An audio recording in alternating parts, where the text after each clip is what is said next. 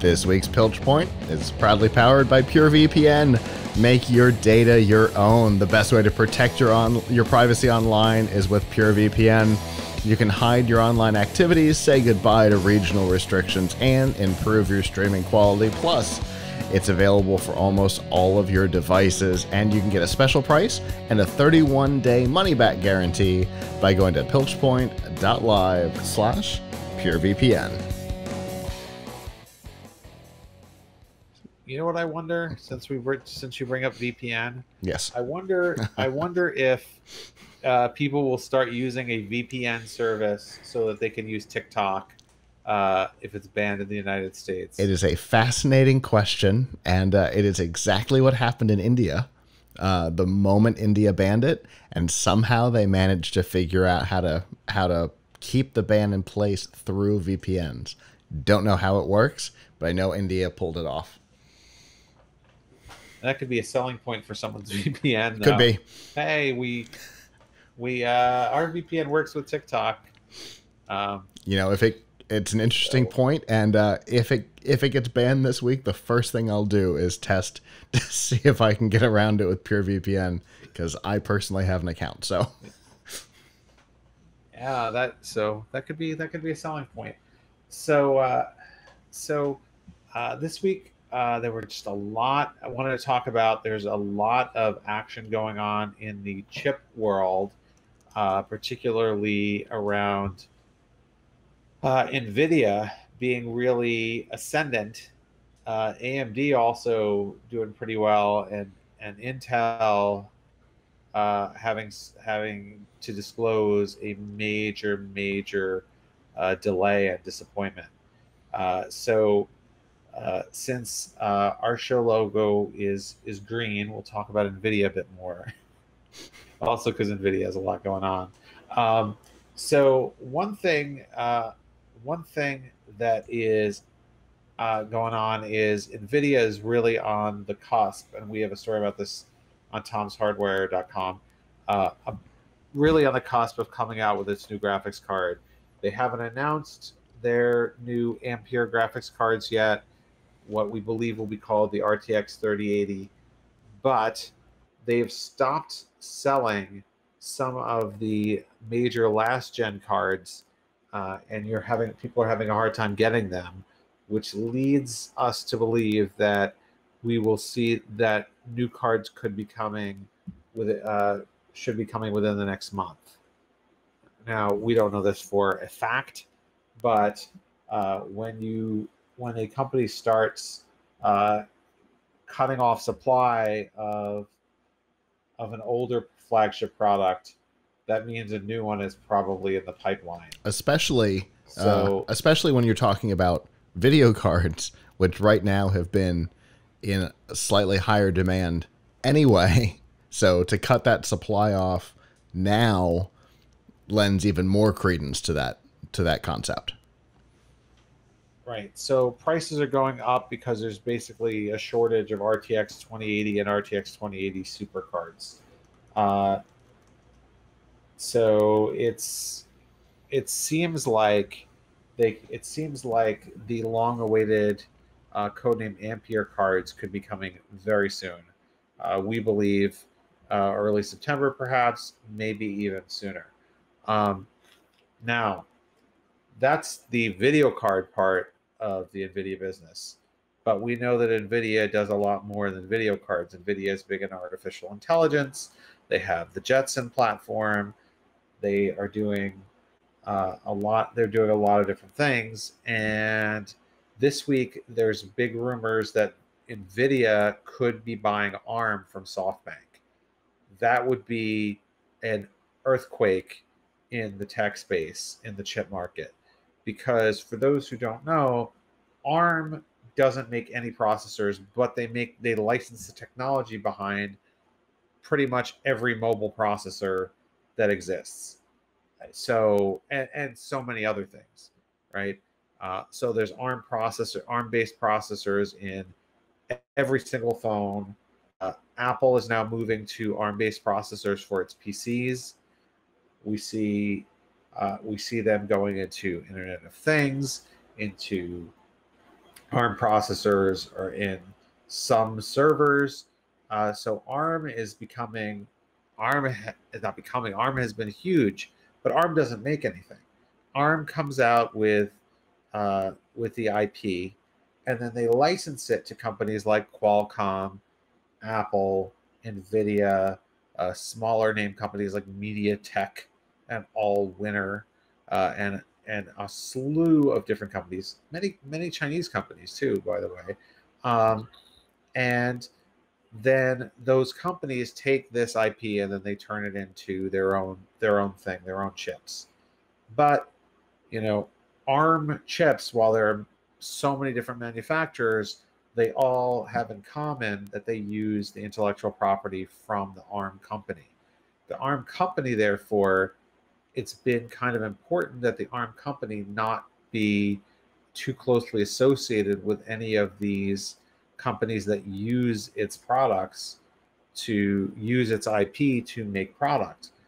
What will happen if Nvidia, which you could argue whether or not they're a direct competitor to Qualcomm or they're a direct competitor to Apple. I mean, they're not going directly into phones. At one point, Nvidia was trying to get people to put Tegra in phones, but that I don't know if there a single phone ever came out with it. They're certainly not really trying anymore. But to have a single company own own the license to the technology suggests that there's a possibility that companies would look elsewhere, and we would see other forms of processor pop up if Nvidia takes control of ARM, or at the very least, for the time being, companies that are maybe not totally directly competing with Nvidia, but quite possibly. I mean, I think Qualcomm wants to get into AI and things like that. Qualcomm, would have to license their tech from Nvidia. So, Apple, which does not use Nvidia cards in its computers, would now have to do business with Nvidia in order to make its Bionic chips. So that's kind of an earthquake, giving them control over this. It's almost like what would happen if HP or Dell bought Microsoft, bought Windows, right? How would the other companies feel about buying the operating system from their competitor? So, This might be the granted, this might be the worst time ever for Intel to have retired their mobile division. right? No, I mean, I don't know what would pop up in its place, in ARM's place. Risk V, maybe. I don't know. Maybe everyone will just be happy and hope that Nvidia doesn't use the competitive advantage of having ARM if they successfully complete this merger. Um, but they don't use the competitive advantage of ARM to strong arm their competitors, because it would definitely put them in a really strong position. Nvidia maybe could then go and try and get into more ARM markets, because if they own ARM, there certainly would be a lot of synergy there for them.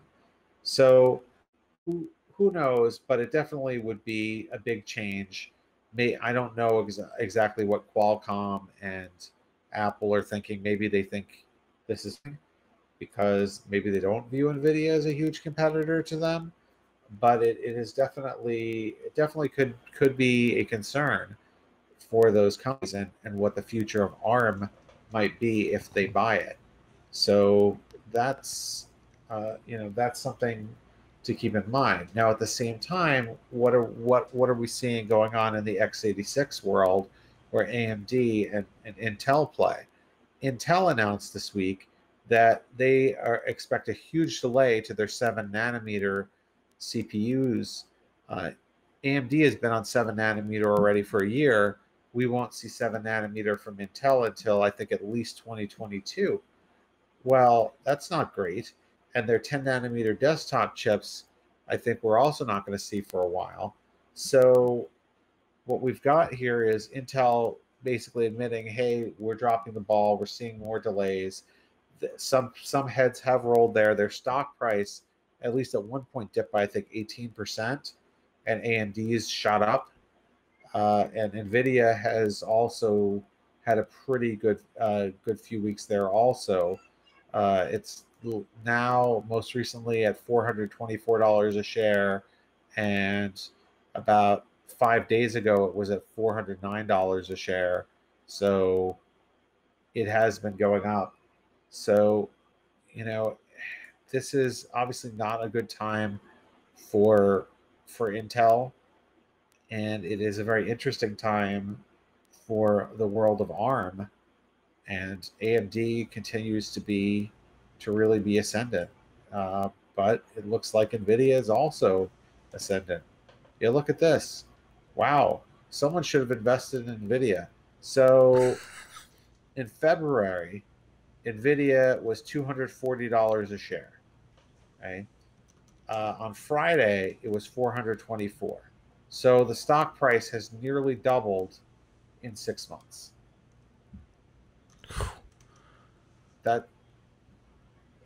That's pretty impressive, right? And if they buy ARM, holy cow! Yeah, you won't. Can't blame them for wanting to. For sure, but the thing obviously that we'll have to remember there is that they will still have to deal with the EU, who will not be happy about that possibility, and all they'll need is for either Qualcomm or Apple to go, hey, but and the EU will get in the way hard. But of course, they've already considered that. We wouldn't be this far along into the conversations where there's talk of interest if they hadn't already had conversations about that. So yeah, well, it'll be interesting to see what happens. It's certainly an exciting time in the world of CPUs and in the chip business, but it also can be somewhat of a disappointing time if you were hoping for some new for some much more powerful Intel processors. Well, that is for sure. Obviously, I know you guys have got to have articles on this stuff, right? We do. We have TomsHardware.com. We have an article about the reasons why we think the new Ampere chip is going to be coming out in the next month. We have a story on the homepage right now about the potential merger between ARM and Nvidia. And on our most recent episode of the Tom's Hardware Show, which you can find archives of on our site, but also on YouTube, on the Tom's Hardware channel on YouTube, we discussed on this week's episode everything that's going on with Intel and why and what they need to do and why they're failing. Well, you mentioned stock price. I am looking at the year over year right now, and almost exactly a year ago, Nvidia stock price was at its lowest at 148.77 on August 15th, and the 31st it was at its highest, 424.59. So what a difference a year makes. Basically triple the stock price. We should have bought Nvidia. Certainly more than I have. I've got a little bit, but not enough to matter. Yeah. Oh my goodness. Anyway, that's disappointing. But good for them, because they've definitely, like you said, between their AI stuff, the demand for their video cards, and now the possibility of buying ARM, they're definitely positioning themselves as essential. So good on them. They've found some niche. Anyway, I appreciate the topic because it's truly fascinating what's going on there, and not everybody gets to follow it. So as always, I appreciate it, and I can't wait to see what we talk about next time.